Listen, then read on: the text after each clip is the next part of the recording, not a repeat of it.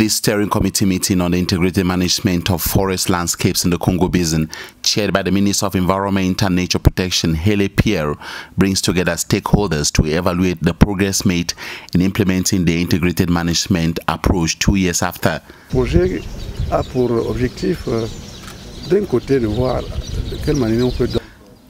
The project aims to identify ways to support beneficiaries and at the same time explore national strategies to address climate change. The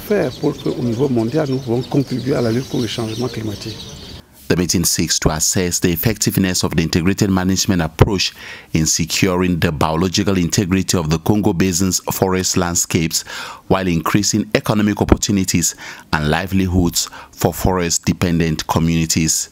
So the importance of this project is to be able to make that impact at two levels.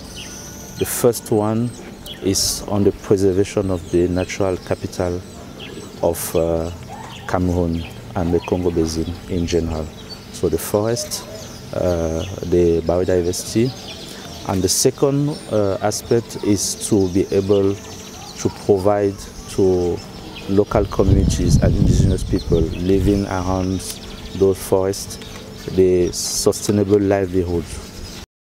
The Congo Basin, spanning across 6 countries, is the second largest contiguous block of rainforest globally, supporting about 118 million people and providing essential ecosystems services, including climate regulation, carbon sequestration and biological diversity. Il y a les pratiques de braconnage aussi à ce niveau, mais la gestion, le suivi et puis l'organisation des communautés. We keep a close eye on illegal hunting and also monitor the management and follow-up activities of communities involved. This is done to ensure that biodiversity is preserved.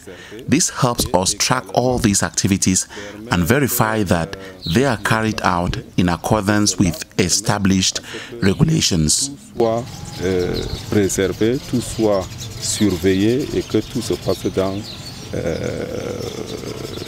les normes.